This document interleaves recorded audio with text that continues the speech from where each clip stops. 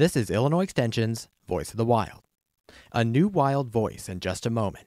So find someplace quiet, take a deep breath, and enjoy.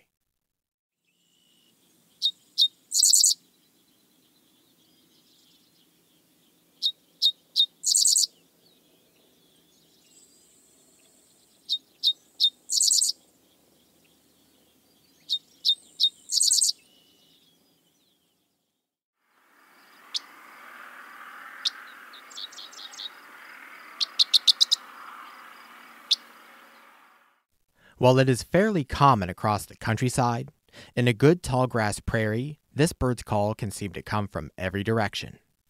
With its yellow chest overlaid by a black triangle and its tendency to sing from fence posts, you'd be forgiven for mistaking it for a meadowlark.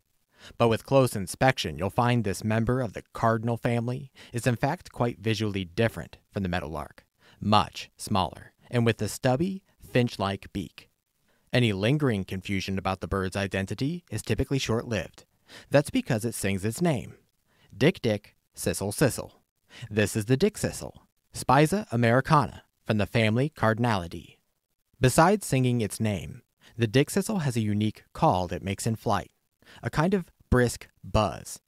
Here's the Dickcissel again, first singing its name, then calling, then giving that unique buzzing flight call.